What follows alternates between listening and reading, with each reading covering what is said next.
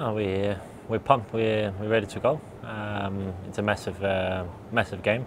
The 3 points on the line, and we're here to win. So hopefully we'll get away with the 3 points. Yeah, no, it's managing the injury I had in my hamstring. It's been the plan from the beginning to play against Brisbane and then stay home, get some Ks in the legs and recover after that game. It's a very short turnaround, so it's important to rest my body and be ready for this game.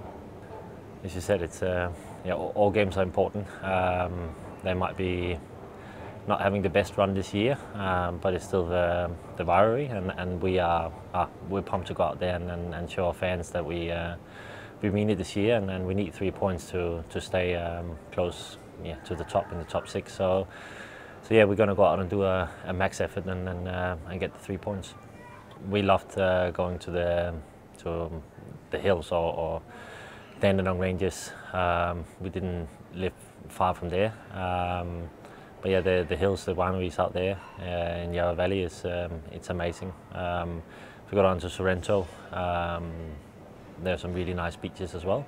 So yeah, there's a lot to see here. Honestly, you need at least a couple of weeks to get around and see all the stuff that is here in Melbourne. It's a quite extraordinary city, to be honest.